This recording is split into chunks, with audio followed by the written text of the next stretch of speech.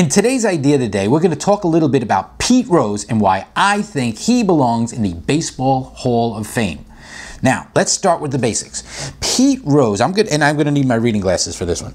Pete Rose played ball from the 60s into the 80s, so like pretty much almost 20 years. He has records that are just amazing. The most career hits, 4,256.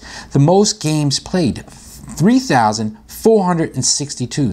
The most at-bats, 14,053. The most singles, 3,315.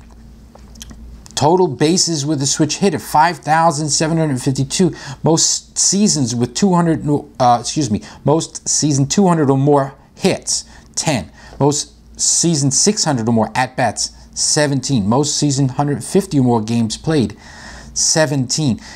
Most winning games, 1,972. 5 or more of this, only player, etc., etc. 500 games in 5 positions. First base, second base, third base, left field, right field.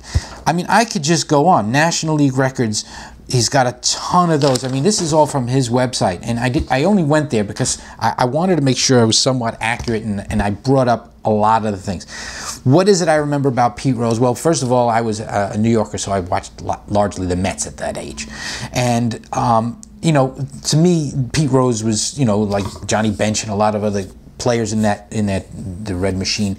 He was a great player, and I saw him only when he played home teams.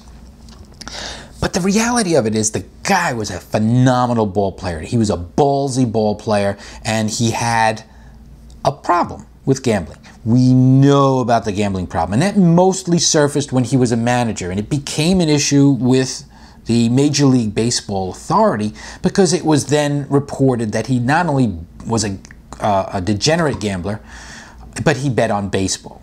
But here's the thing. The reason they have rules about gambling, and I know it's a zero tolerance thing, is basically because they don't want anything to interfere with the game itself. Like if a boxer bets on himself, and, well, let's do the opposite. Let's say a boxer bets on the guy he's fighting.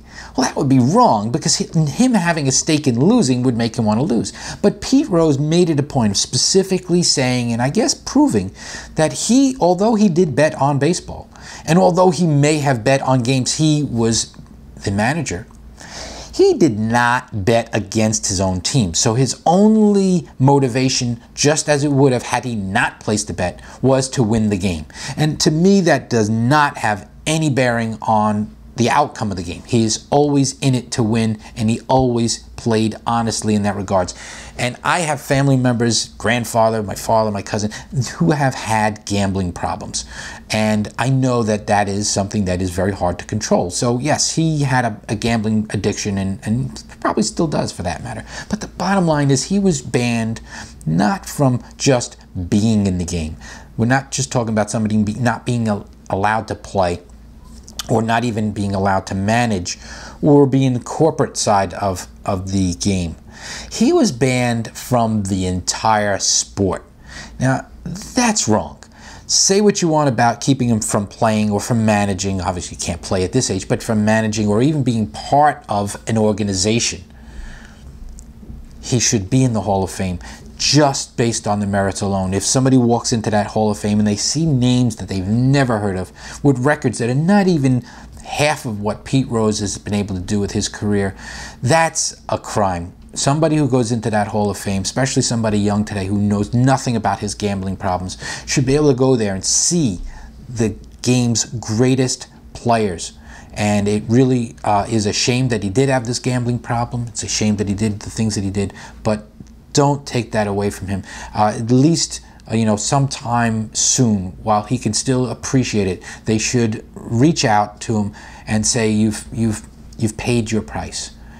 It's time Pete Rose goes into the Hall of Fame. And that's today's idea of the day. And I don't need any of you people to subscribe to my channel. I don't need anything at all, except maybe this chair. And that's it. I only need the chair. And maybe this paddleball game, and the remote control, and the ashtray, and nothing else. I don't need anything, and this lamp. But I don't need any subscribers.